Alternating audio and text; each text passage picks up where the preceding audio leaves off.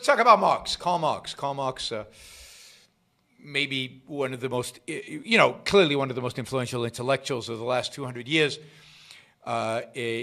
Shaped the world. Karl Marx was very much a materialist.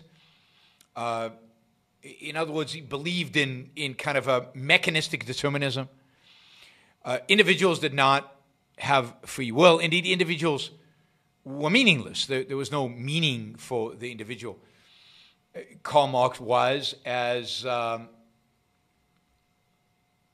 think many, unfortunately, of our intellectuals have been, was a collectivist in every aspect of his life. What mattered was not the individual. What matters was the group.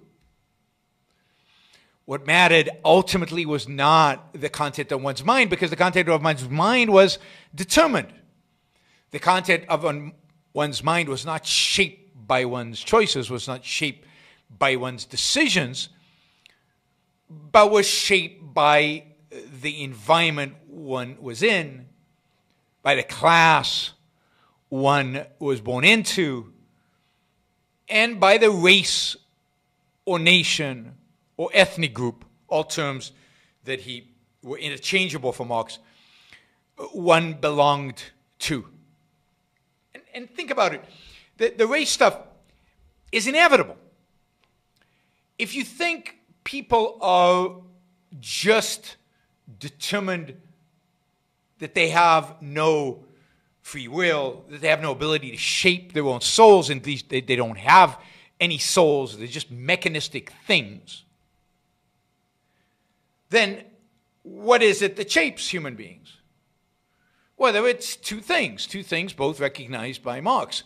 You are shaped by your genes. Now, he didn't know there were such things as genes, but you're shaped by evolution. You're shaped by your biological nature. And we'll talk about how you get that biological nature, because evolution, as he understood it, and as people at the time understood it, there were a number of theories. There were a number of theories at the time of evolution, but of how evolution with human beings worked, and how it explained different races, or different skin colors, different ethnic groups, and things like that. Marx had a particular view of that. So it's determined by your biology, and it's determined by your environment, by things like the hard working conditions of the working class, the soft and easy life of the capitalist class. So ultimately, you as an individual were meaningless, were unimportant. You belong to several groups, and one could categorize you, and Marx was into this, categorizing you based on the group that you belong to. The dominant group, the group that ultimately shaped human history, was your class. Because ultimately what determined human history was production. And this is interesting, because this is where much of Marx deviates from much of the modern leftist theory. Marx was all about economic growth, was all about production, was all about increased production and increased productivity. And he believed that it was inevitable, that we would just increase production, and that communism was actually, and particularly the communist utopia at the end game, at this utopian final place, which he never quite explains how we get to, was a place where we could produce anything, where all the material wants, all the material desires, all the material needs of human beings were almost instantaneously taken care of by this amazing engine of production that first capitalism and then communism had created. But the essence was growth, economic success, economic prosperity, wealth in some way, standard of living, quality of life. Marx did not envision a world in which the proletarian is hungry. He did not envision a world, in a Soviet Union-like world, in which people are starving, in which nobody has anything. In his world, everybody is rich. Everybody's needs, wants, desires are taken care of. And we all live happily. Again, he does not tell us exactly how he gets there and what happens. But if you understand his theory of evolution, then I think that shines a bit of a light into how we get there. So, and of course, his theory of evolution is relative. So, relative to race. So class is the determining factor, and economic production is the destiny. It's where history is heading. It's what happens. Right? But Marx was also a nationalist in a funny sense. He was very much supportive of the nationalist revolutions, like in 1848. He very much had a view of different nations, their qualities, their abilities, their characteristics as nations. He definitely had a view of superior races, nations, ethnic groups, and inferior ones.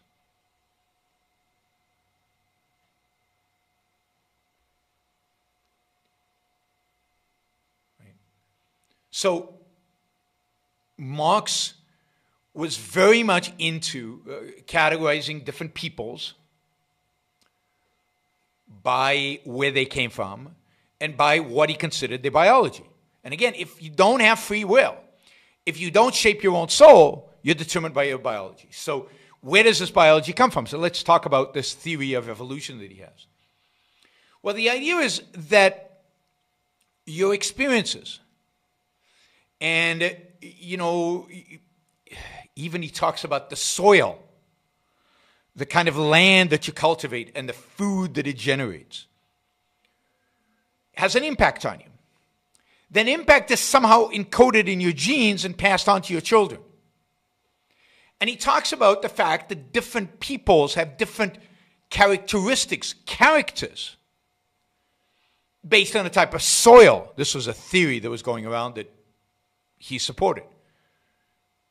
The kind of soil that they had.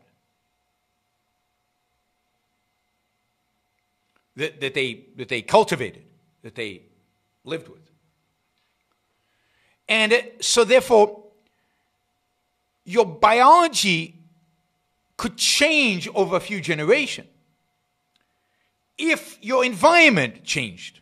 So if your environment changed, you adapted to that environment. That adaptation was encoded in your biology and passed on to future generations.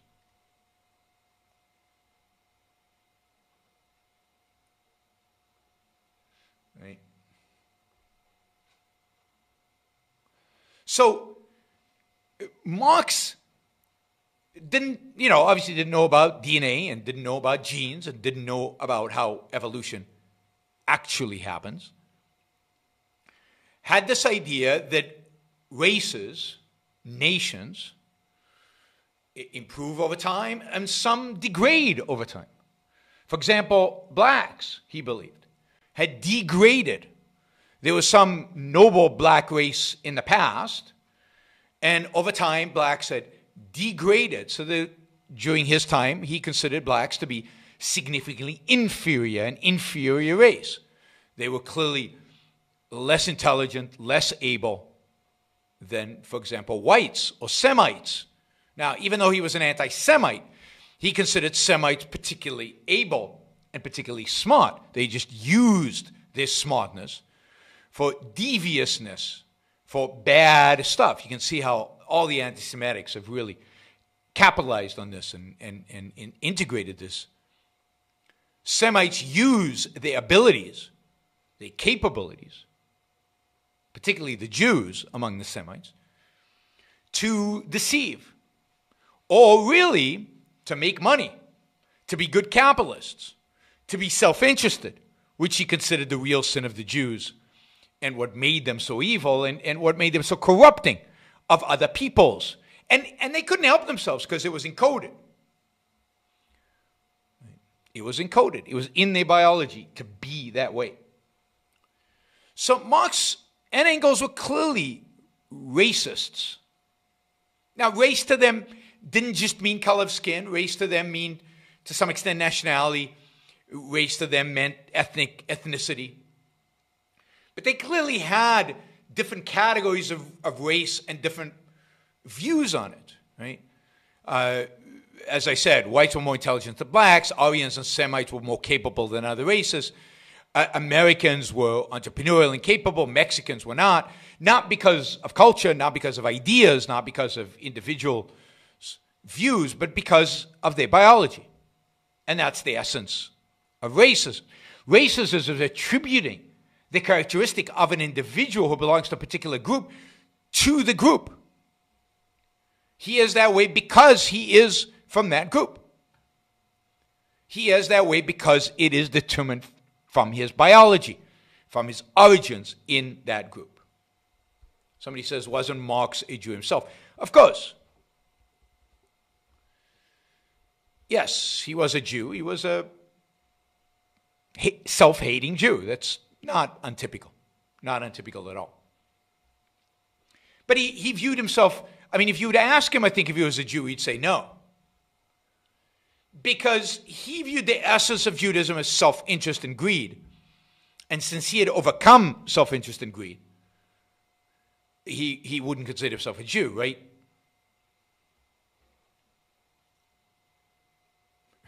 What's a self-hating Jew? It's a Jew who hates Jews. That's what a self-hating Jew is.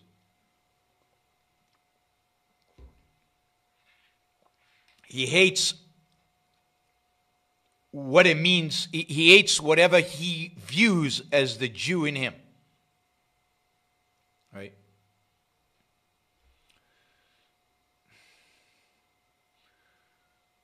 Yes, he believed that. Yeah, I mean, Marx is full of contradictions. Most of these thinkers are full of contradictions, right? History is deterministic. Class is deterministic. Biology is deterministic. There is no free will, except he can change himself. He can come up with new ideas. His new ideas are going to have an influence on history. How? Why? What's the mechanism by which they have an influence on history? When history is mechanistic, who cares about contradictions? Contradictions can exist. We should embrace contradictions. We should thrive in contradictions. It's not hypocrisy. It's the acceptance of contradictions. Hegel, who's a follower of Kant, and Marx is very much a follower of Hegel. Hegel says life is a contradiction. He embraces the idea of contradictions.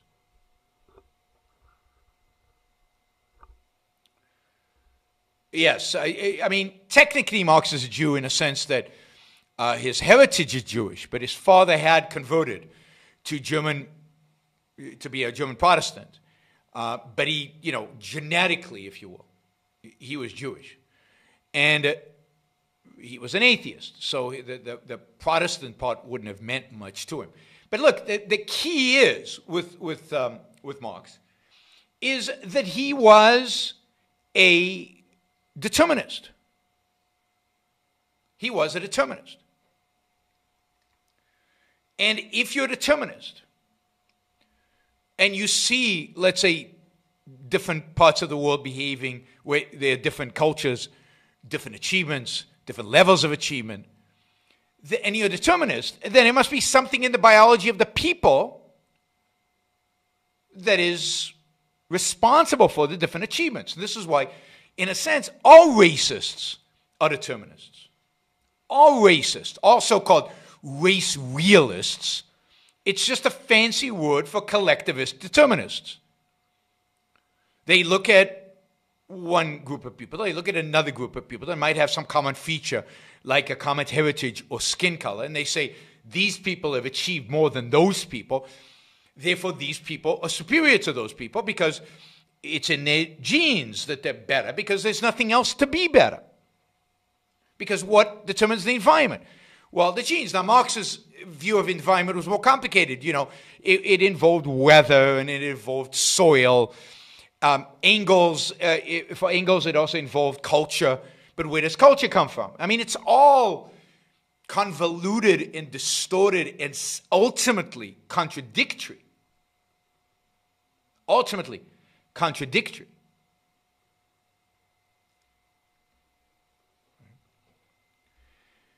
Jennifer asked, did Marx think that humans were capable of using reason? I mean, yes, but his interpretation of reason, following Kant, is not ours. And reason did not mean what it means to us. to him, it was more of an internal kind of consistency as he saw it, kind of what he viewed as science, even though science is not describing reality because reality is unknowable. It comes from Kant, right? So it's, again, he didn't mean the same thing by reason as we do. And no, if you mean by reason as we understand reason, observing reality, integrating the facts into concepts, no, not really.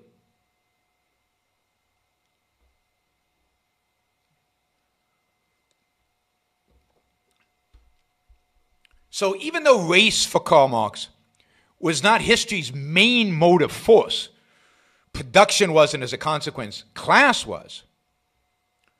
It was definitely a force.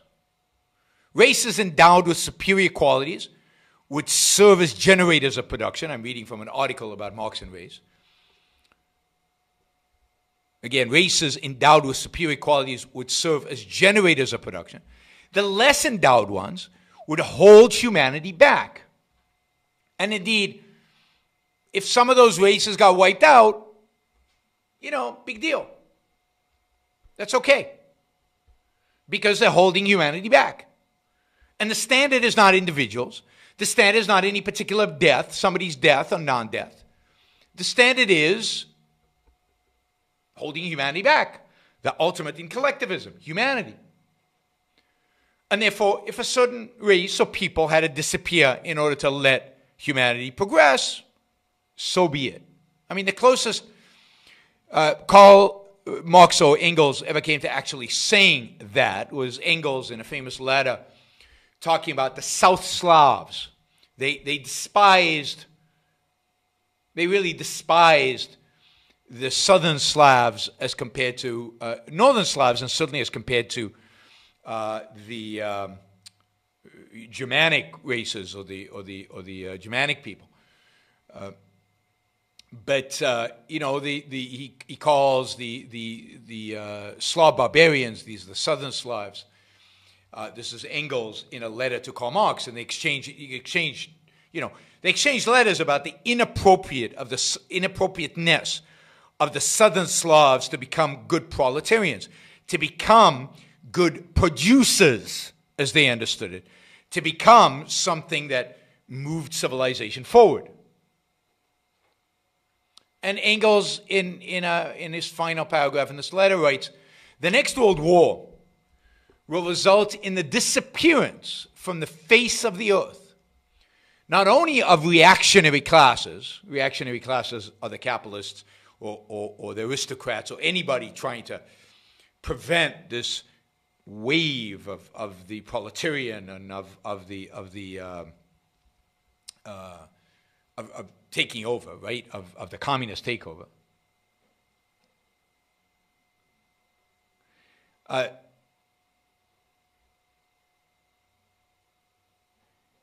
So the next world war will result in the disappearance from the face of the earth, not only of the reactionary classes and dynasties. Now, there's already talking about wiping out. Now, he's not saying they're going to do it.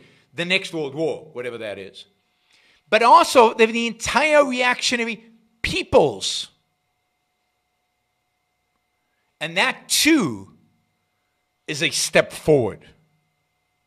And that, too, is a step forward.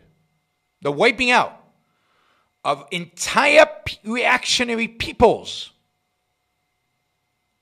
In this case, they're talking about the Slavs, would be wiped out. Now, Marx, in spite of being racist, he was not a race purist like many racists are today. He actually believed that the mixture of the races was a benefit. He actually believed that one of the things that benefited some of the countries in Central Europe, which he thought were in England, for example, which he thought were the pinnacle of civilization, was the fact that they had mixtures of people, that they did not come from one. And they again, Marx and Engels talk a lot about this hybrid races, this hybridization of races. So they're not race purists. And they believe races, for the most part, can be improved. It just takes a long time. And in the meantime, they're holding us back. And how are they going to improve? How do races improve? Well, when the proletarian takes over and the environment gets better, and when production happens more, then that in a sense, it gets encoded in the genes of all races. And over time, their biology will change. So there's nothing fixed about the biology. Again, which is different from modern races. It's not fixed. The biology changes from the environment. If the environment gets better, gets more hospitable to certain things, then the people will change biologically. Yes, I mean, James says they're conditioned by the tools of production. Yes, they're conditioned by the tools of production. So as the tools become better, then the other races over several generations will catch up. But it really all of this is, I mean, it really is mind-boggling. And now, the racism of Karl Marx, not to excuse it, was somewhat, I don't know how prevalent, but somewhat typical of intellectuals of the time who were struggling to understand what was going on in the world around them, and also trying to integrate that with the new theory, Darwin's new theory of evolution. And they were trying to understand why some countries, some places, some peoples did better than others.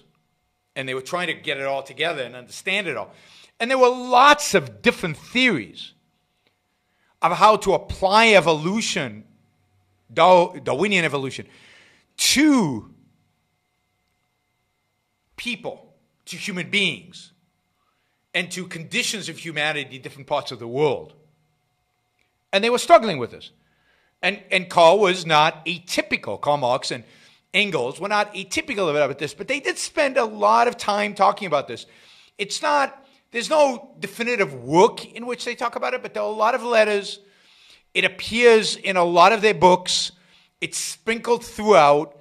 And there's a lot of literature. There's a lot of academic literature, non-academic literature, looking at the question of Marx versus race and this interaction. And a lot of Marxists who are to some extent embarrassed by Marx's racism have tried to understand, is one way of, why he was like, why he had these views, and how they integrate into the bigger picture of his deterministic theory.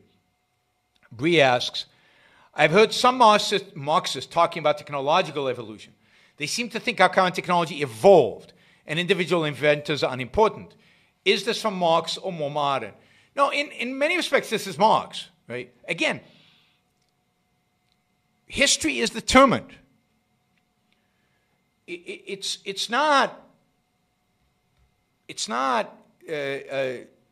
chosen. It's not about individual choices. It's not about individuals applying their reason. History is inevitable. Particular technology coming about is inevitable. We might be seeing a particular path, but that path was inevitable. The technology was inevitable. This is what determinism means, and it's hard to wrap your head around it. And so it is, and it's part of this increase in production, evolution in technology. The last thing you want to actually give credit for any kind of progress, production, invention, is to the individual, into individual success, because that undercuts the entire theory. Right? You didn't build that. Or in a deep sense, you didn't build that because there is no you. There is only a clump of cells. There's only firing electrons. There's only a certain biology that gives you the illusion of you, but there is no you. I mean, so many modern non-Marxists believe this, like, you know, Sam Harris to some extent. So things happen. There is a certain scientific, he would call it, logic to them. Logic he uses, right? A scientific logic to them. They're these forces. But it's all groups forces. They're the proletarian and reactionary forces. They're different states and different nations and different races, all interacting and clashing against each other and banging against each other. And the outcome of those things is inevitable. It is what it is. And there is no other option.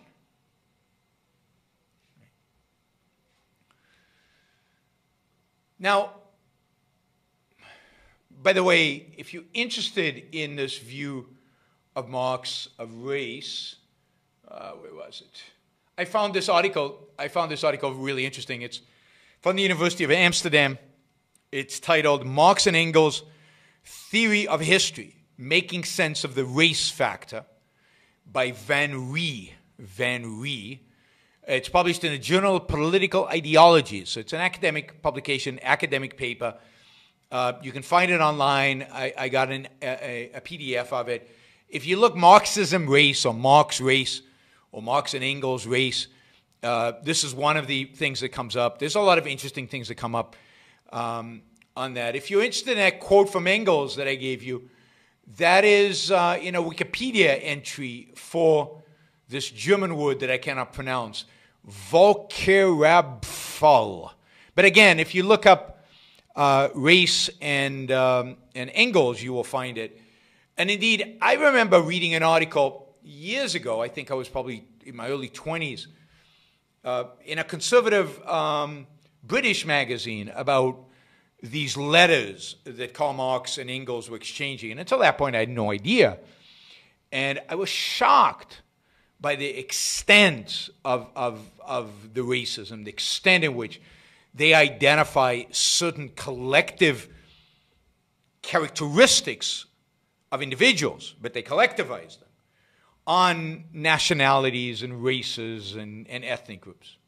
It truly is horrific. And therefore, it's not surprising that in our modern world, so many of the Marxists have focused primarily on race, to the extent that I think people who consider themselves real Marxists don't think that people focusing on race are Marxists. So the whole critical race theory, in many respects, is poo-pooed by, class theory Marxists. And you can see this tension within the left. Within the left, you can see the people, you can see it in somebody like Noam Chomsky. Noam Chomsky was much more of a class Marxist, a class theory Marxist, a real Marxist, I would say. And he doesn't like this critical race theory. And he thinks there's something really wrong with it. And he objects to it and rejects it. Because to him, the fundamental driver of history is economics. The fundamental driver of history is not a clash between races. It is the clash between the proletarian, the working class, and everyone else. Somebody's going to say Chomsky's not a Marxist? That would be new. Wow. What we need today, what I call the new intellectual, would be any man or woman who is willing to think.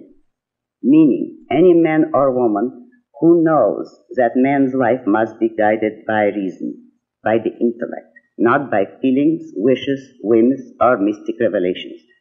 Any man or woman who values his life and who does not want to give in to today's cult of despair, cynicism, and impotence, and does not intend to give up the world to the dark ages and to the rule of the collectivist brute. All right, before we go on, reminder, please like the show. We've got 163 live listeners right now, 30 likes. that should be at least 100. I figure at least 100 of you actually like the show. Maybe there are like 60 of the Matthews out there who hate it, but at least the people who are liking it, you know, I want to see a thumbs up. There you go. Start liking it. I want to see that go to 100. All it takes is a click of a thing. Whether you're looking at this, and you know, the likes matter. It's not an issue of my ego.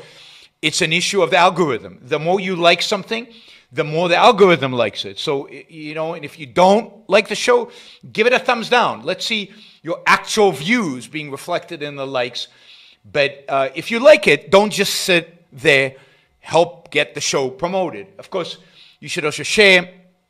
And you can support the show at yaronbrookshow.com/support, or on Patreon or Subscribestar or Locals. And show your support for the work, for the value hopefully you're receiving from this.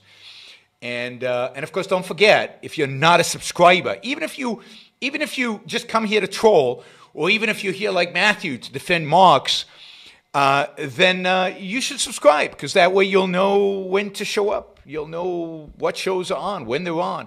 You'll get notified, right? So yes, like, share, subscribe, support. Like, share, subscribe, support. There you go. Easy. Do one or all of those, please.